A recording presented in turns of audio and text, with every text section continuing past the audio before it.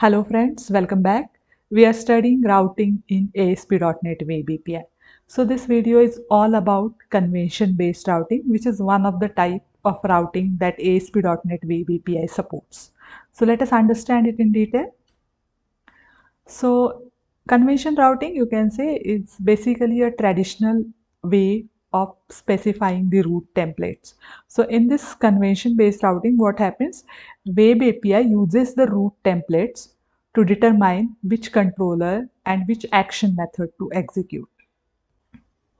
In convention-based routing, the route is defined in web API config.cs file, okay, and which is placed in app_start directory. In Visual Studio, I will show you the exact location where we generally specify the route or route template. Now, it's a rule that you should have at least a single route template present in your route table to handle the various HTTP requests. So basically what happens, one default route is already created when you create a web API application. Okay, so let me show you it in Visual Studio. So this is our web API basics application. Okay, and in that you will found under app_start directory this web API config.cs file present. And whenever we create an application, okay, at that time one default route get already added, and we can define the route in this way. So using map HTTP route method, a route can be defined or a route template can be defined.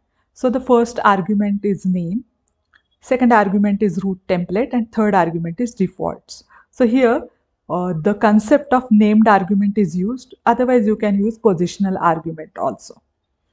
So the name should be unique, and using route template parameter, you can specify the route pattern. So here how route pattern is specified, one API, one literal value is mentioned. It can be anything. You can specify it with your own. Then after slash, two placeholders are specified. One is controller and one is ID. Now remember one thing, the value or the name of this placeholder should be controller. It should not be anything else, means there should not be a spelling mistake. Okay, and since it is mentioned in curly braces, we can say it is a placeholder and it can take a value of any controller. Now another one is ID. This is also a placeholder. Now what can be this? This is basically a name of your action method parameter. Okay, so if your action method is accepting a parameter and its parameter name is ID, you can mention the same here. If it is accepting any different parameter, means having different name, in that case you can specify that name. Now the third argument of this map HTTP route method is defaults. Basically it is accepting one anonymous class, and here what is mentioned, ID is a optional parameter, means it is not compulsory to specify the value for this placeholder. It can have that value or it can be null also. Okay, so with the help of this we can specify many constraints also. Okay, so there are multiple constraints. With the help of that you can mention all those things.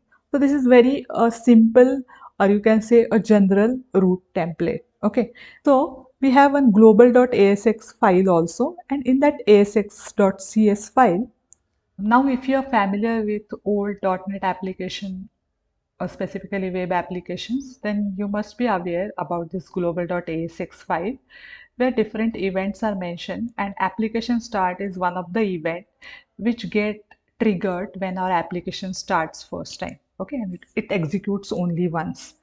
Now if you observe here, there is one call to configure method of global configuration class. Okay, and to this configure method we are passing the register method of web API config, and this is the same class where we define the route.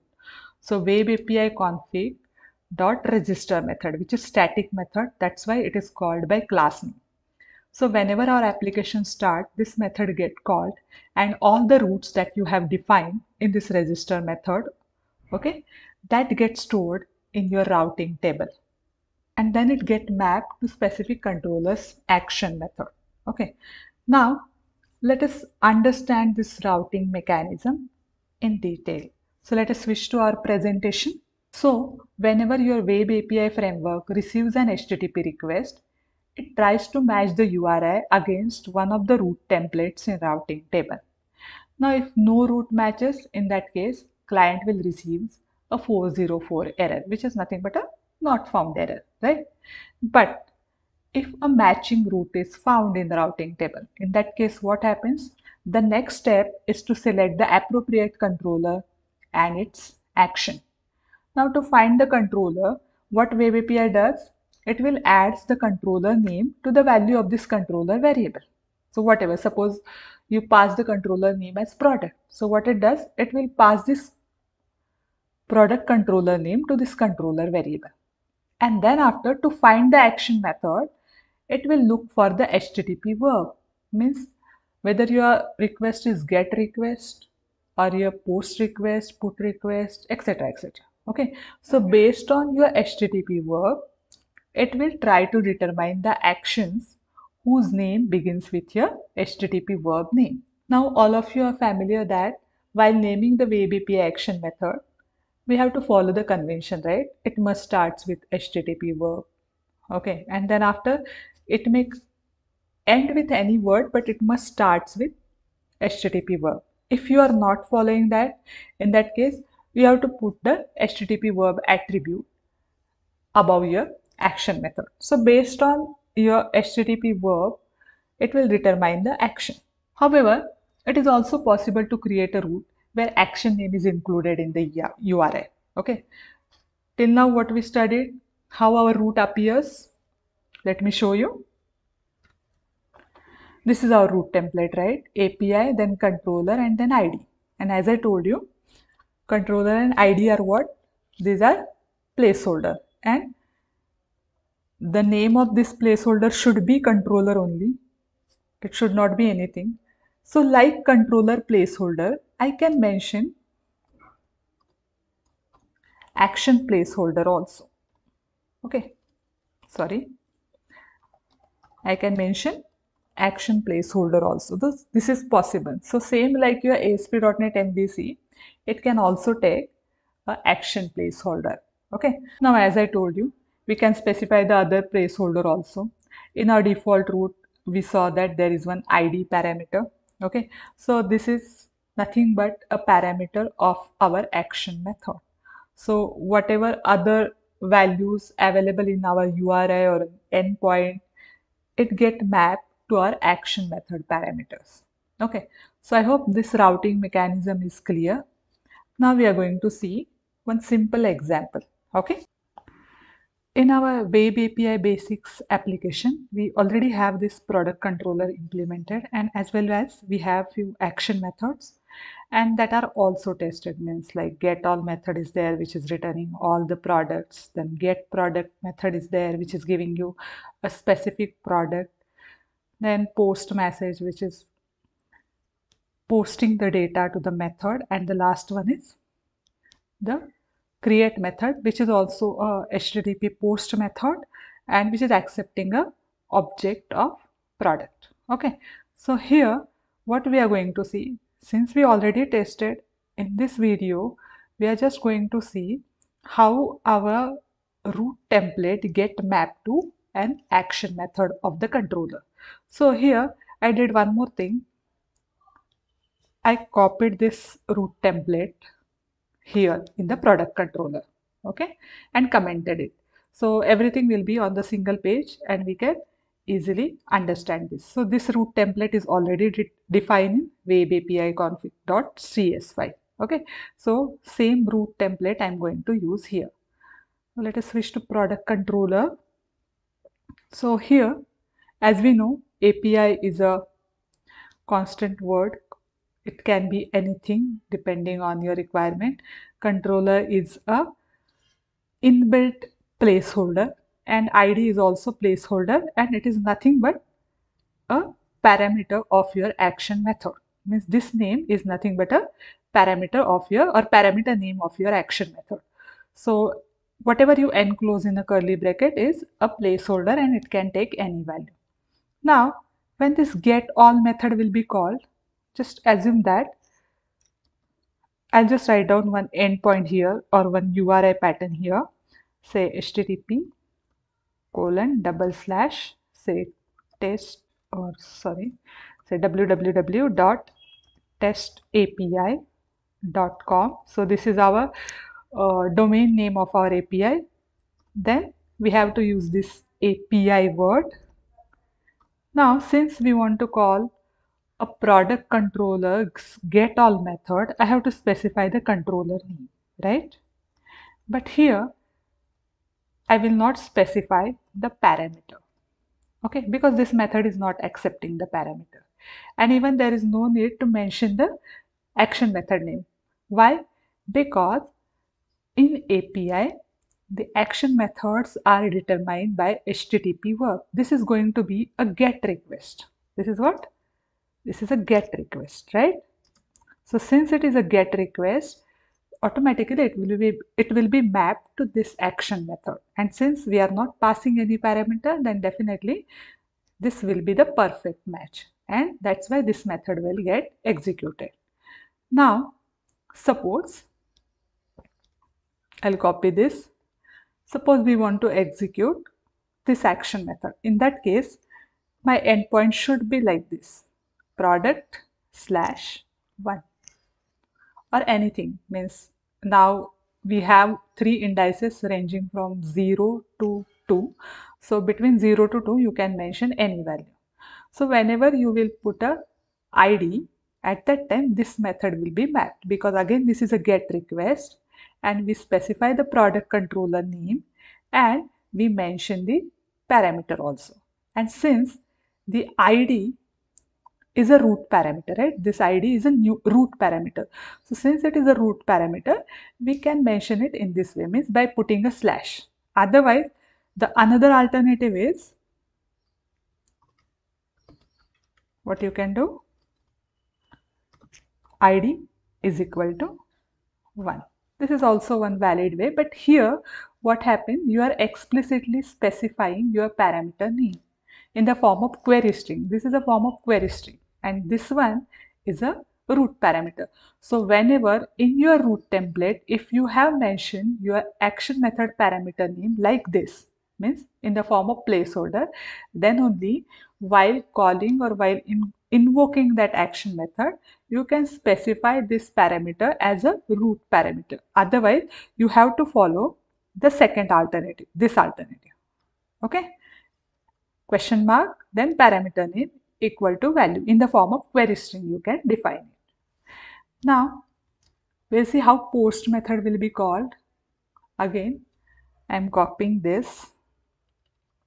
I'll paste the URI pattern.